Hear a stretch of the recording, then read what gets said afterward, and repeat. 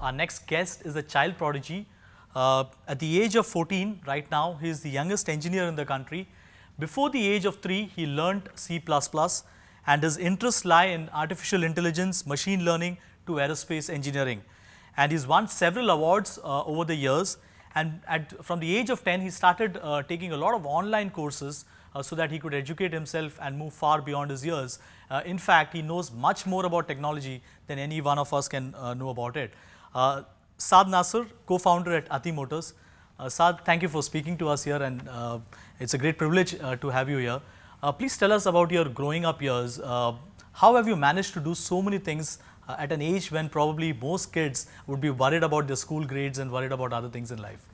So I started out by teaching myself programming languages pretty early on, and around 2nd grade, my teacher, Miss Sinha, she found out I was doing this stuff and introduced me to Mr. Doshi. So, and he's been my mentor since then. Right. So under his thing, I did the NAN to Tetris course. That was one of the earliest online courses. Right. So in that course, you design a complete computer system. Right. So from your NAND gates, you design a CPU, and then you write compilers and things like that.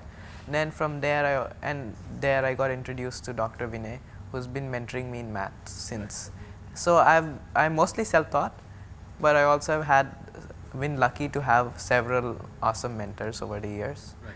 And I've done quite a few MOOCs on very diverse topics such as cryptography.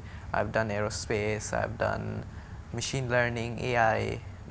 Those kinds. So tell us something about how your average day is like. We know about how normally children, they go to school, they come back, they go for some classes, and then they come back. They have an average playtime. Tell us about how your day is like on any given day. I have stuff I'm working on, and basically I just pick up whatever I feel like doing. I work on it. I get stuff done. It's very amorphous. Right.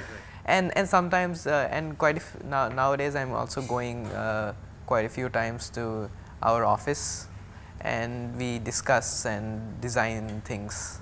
Right. So technology is something that you have been very passionate about.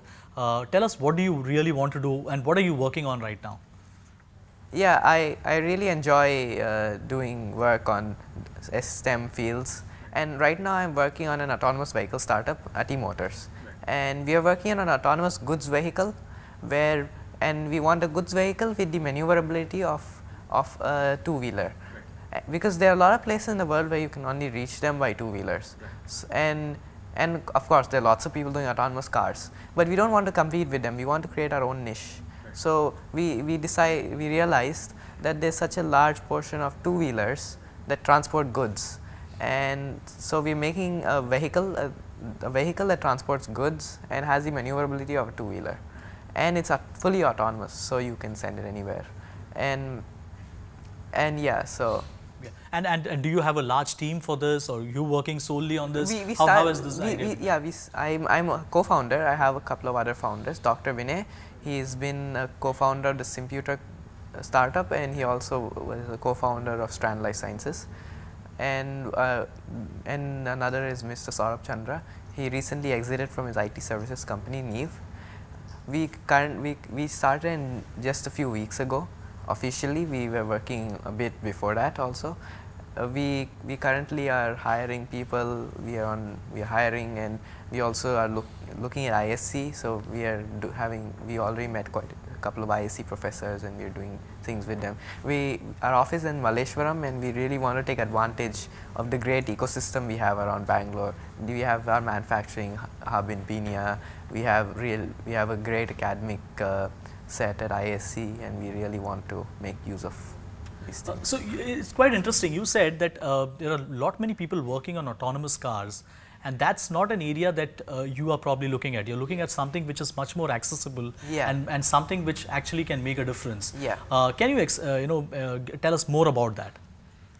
So first of all, our vehicle is not even on roads. So we want to carve out a niche for ourselves. So our vehicle is going to be used in either off-road or campus areas. And off-road, we mean like a lot of mountainous regions. You can only access them by motorcycles, because a lot of the hills, they're very small. A lot of the paths are small. So we realized that delivering stuff there is complicated. It requires multiple humans carrying motorcycles, and motorcycles don't have large cargo capacity, because by the time you put the engine and the rider and everything else, you have very little space left for cargo. Right. But will this also get expanded probably to making it a single or two people passenger vehicles as well? We'll have to see. Right now we are hyper focused on goods. Right. And how soon do you think this project will come to completion? We plan to have a working field prototype in 2 years. Right. And have you already been approached by many of the transportation companies or auto companies, probably wanting to look at what your idea is all about? Not yet, but we probably are. And do you plan to take it to them much earlier, or do you want the idea to fully develop? Slightly later in our cycle. Right. Okay, coming back to this, is automation is one part. What are the other areas that interest you? What do you plan to do ahead?